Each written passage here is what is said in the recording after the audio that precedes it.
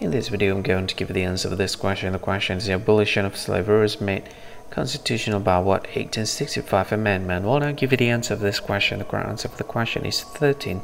So that is the answer for the question. Hello everyone, thank you so much for watching this video.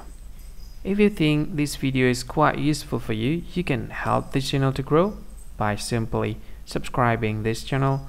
Click the subscribe button and don't forget to like this video.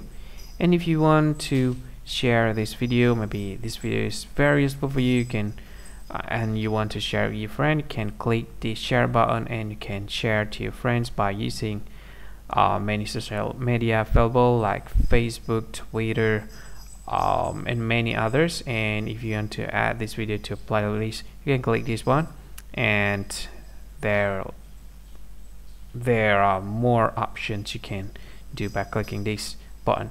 Well, I think that's all of it. Thank you so much for watching this video, and see you again in another video.